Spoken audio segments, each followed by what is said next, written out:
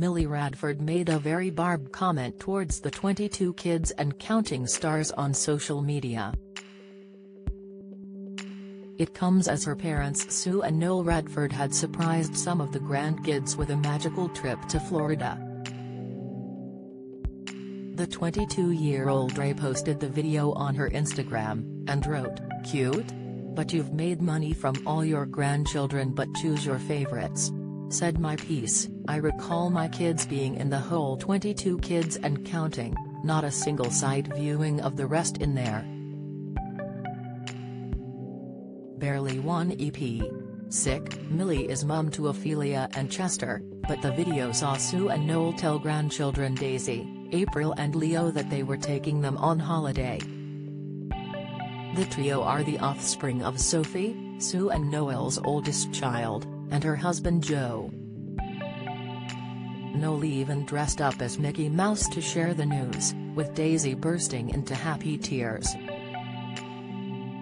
Express.co.uk has contacted the Radfords for comment. Don't miss.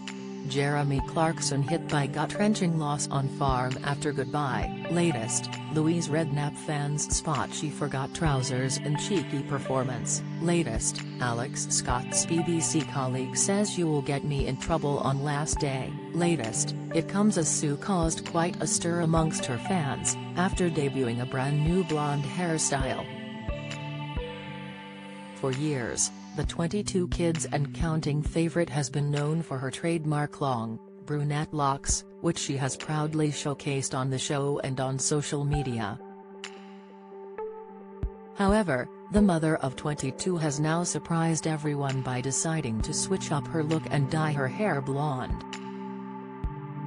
The transformation was unveiled on Sue's Instagram account last week, where she shared a series of photos and videos showcasing her new do on her story.